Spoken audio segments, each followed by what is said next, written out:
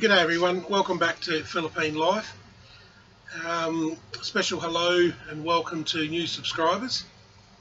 The picture you're looking at here is the first builder of the house that we had built, and as you can see he's got a small bucket of tools and that's pretty much all he had. So everything that we needed for the build we had to supply ourselves, and literally everything. And the images you're looking at here is a supply shed that we had built to keep all the cement bags dry and all the materials that we required and the tools safe and dry. So that's the first thing to consider when building a house, is that you actually got to build a small house before you even start unless of course you've got another dwelling close by that you can house the cement, which we didn't have. So we had to go down this route. And of course any sort of tools, ladders, chairs, tables, anything that's needed to help build the house, wooden horses for cutting timber and so on and so forth. So everything had to be handmade for the job. As you can see, that the supply shed is elevated off the floor for obvious reasons, to keep everything dry. As you can see, we've had multiple deliveries of cement.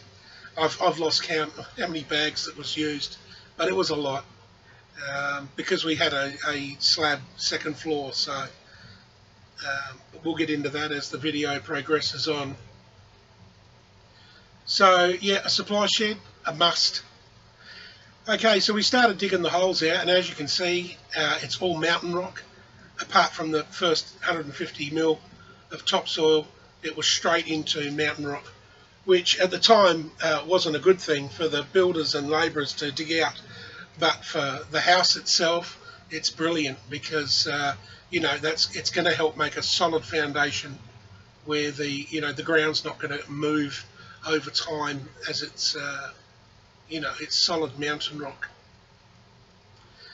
Then once all the holes were dug, or as the holes were being dug, the reinforcement columns were being made and then painted with rust guard to stop any rust on the reinforcement. And this just went on for weeks. The guys, there they are, chipping away at the mountain rock and taking it away in bags. It was a very slow process. I guess at the beginning I had about 5 workers.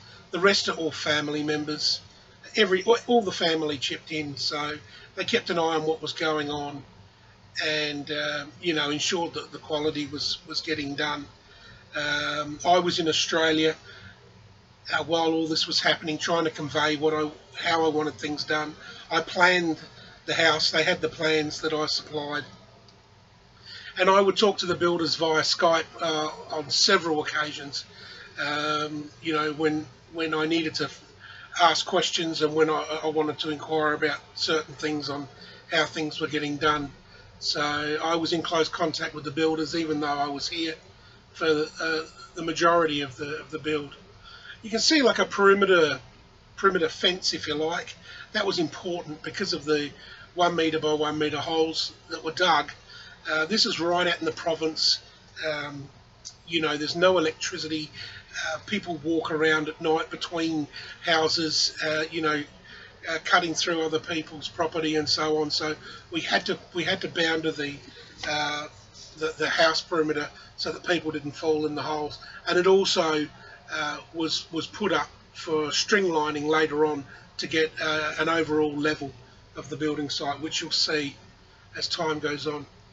You'll notice in the background I've got 6-inch Besa blocks, we call them here, concrete blocks, hollow blocks they're called in the Philippines.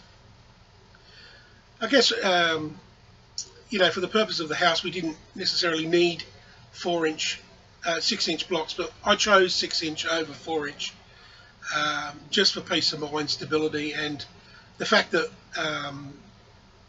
the typhoon Yolanda went straight through this part of the province in northern Cebu.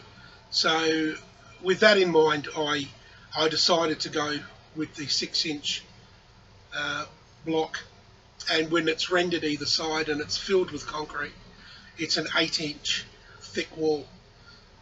So there was no expense spared there. And also, even on that itself, I went to the hollow block maker, and I wanted to see what type of sand he was using to ensure that it was a decent grit river sand, salt-free river sand, and I wanted to give him the ratios of how I wanted the blocks made, because if you've noticed over there, you'll see a lot of the hollow block buildings or houses, sorry, dwellings, that the hollow block crumbles away over time. It's like it's like it's poorly put together, and well, it is basically. And so I got the hollow blocks made to my specifications, so that, you know, I want it to last. I want it to see a few generations out, not just mine and the next.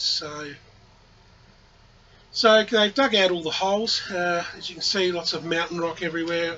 The footprints you'll see in the front left-hand side, they go in the 1 metre by 1 metre footings that we've dug out.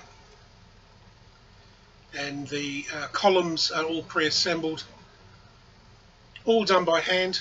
Everything was done by hand. There wasn't a power tool until about 2 or 3 months into the build. Everything was done by hand. There was special jigs that was made up out of the coconut wood that we needed.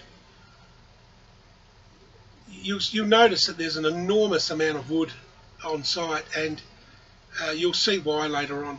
There's an enormous amount of coconut wood involved. And when we had the coconut, when we purchased the coconut wood, we made sure that we had all the offcuts, all the trimmings, the bark, if you like. We made sure we had all of that, because that was what helped. That's what put the floor in the supply shed. It's excellent for bracing, and we just didn't need to have the internal coconut wood excuse me, for a lot of it. You know, that only needed to be good for the bearing, weight bearing. So yeah, we wasted nothing. We used everything. There's quite a lot of pictures of the family members. This has been pulled out of photo albums, so it wasn't necessarily, the photos weren't taken for a video per se. So a lot of this is in the break times. And talking about the break times, when you employ builders and labourers, it's as the homeowner, you pay, as well as pay their wages, you supply their food and drink, their snacks, and you have to allow a certain amount of money for that as well. So we would have family members go and buy the bread and the drink and the coffees and all that sort of thing. From memory, this is a few years ago now, but from memory, the builder was 350 peso a day, and the labourers were 200 to start with per day. And so, you know, I had 5, so it was about 1,000 pesos a day, you know, to get the build done, which I thought was quite reasonable.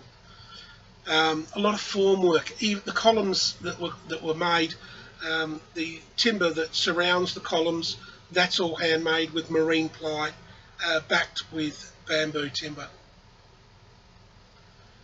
The site that this was at, there's no road access for the last 500 metres, so everything was carted in by hand off the trucks, right down to the stones and the sand that got dumped half a kilometre away and was brought up to the site in bags.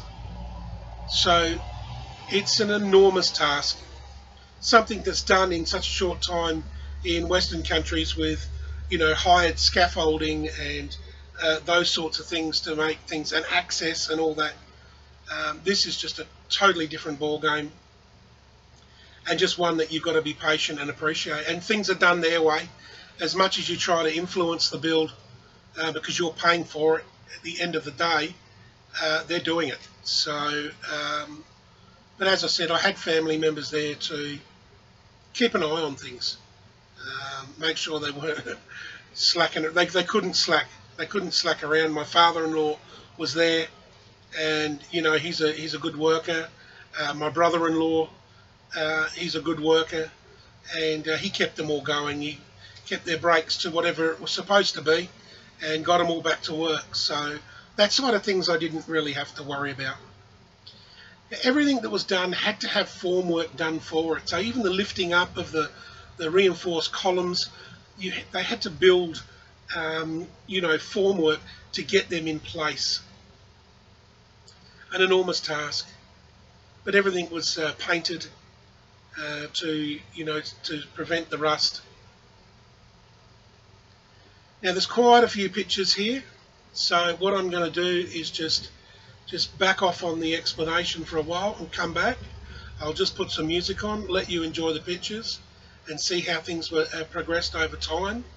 I'm restricted on this channel to 15 minutes an upload, so I'm already 11 minutes in. So this will cut off with the outro shortly after some music, and come back to see some more. Before I go, you're seeing the footprint now in the 1 metre by 1 metre holes. So that's all the reinforcement involved in every footprint for every column in the house. Alright folks, we'll see you again in a short while.